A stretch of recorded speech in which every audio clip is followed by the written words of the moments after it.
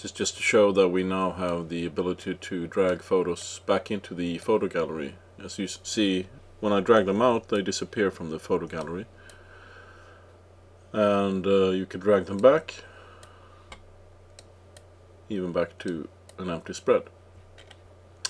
So let's save this one and create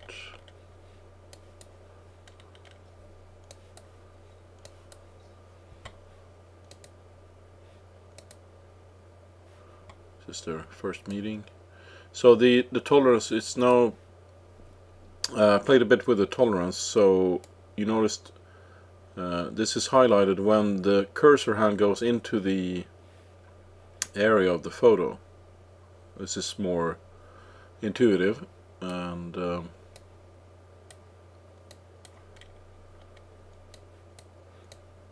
hope that makes it easier to use. So if you want, you can drag a photo out of there again. Now you have these two photos, and put that one in there instead. Change the template. So and also dragging a picture out again.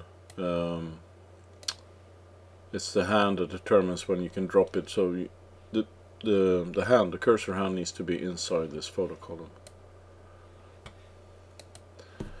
All right.